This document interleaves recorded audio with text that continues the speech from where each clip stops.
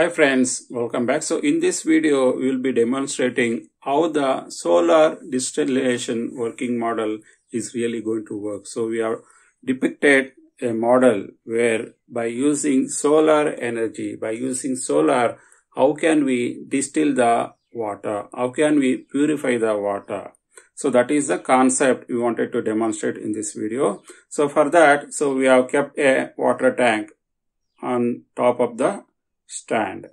This water consisting of impure water. This water will come and store in this tray.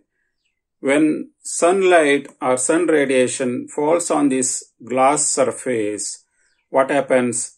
This water gets heated up. This water, when it gets heated up, the droplets will sit on top of this glass and it move towards to this collector where we are going to store the distilled water in this tray.